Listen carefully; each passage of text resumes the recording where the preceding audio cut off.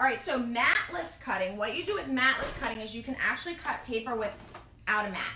So what happens is, these were all cut without a mat, and what happens is it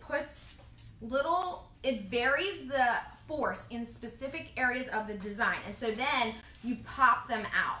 The problem is, and this may be good for like teachers if they're doing, you know, a lot of different things and for their classrooms or something, and they don't care that much about the tabs, but there are these little teeny tabs on the side, so it's not a super crisp line all the way down like you might hope. But let me just show you how it works so you can see for yourselves. So you're gonna load your paper in, okay? Okay. I have to go back to studio to change my work area here. I'm just gonna tell it to cut 2 so you can, we can see what's happening. It's gonna cut 2. I've got it on matless. I have a speed of 5. All right, I have this one already set, so we are ready to go, I think. Now, this is on a blade of 4, so it taps 5 times. 1 to reset and then 4 to get to 4. So,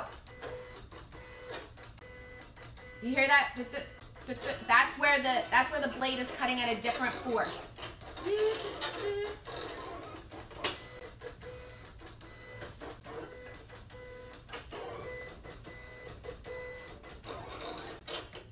Okay. All right. Now, so I cut 2 here. I don't know if you guys can see. Let me see if I can come a little bit closer so you can see as I pop them out. Okay. So what this allows me to do now is I can pop these out. It's like perforated in certain areas. Okay. Again, this isn't, so what you can see is in some of the areas, like you can see where the little perforations were. All right. Okay. So you could do a whole sheet like this. This would save you time if you, so you don't have to keep reloading paper on the cutting mat, different things like that, okay? And you have control over where, how far apart you want the perforations. You have control over, so you can see there.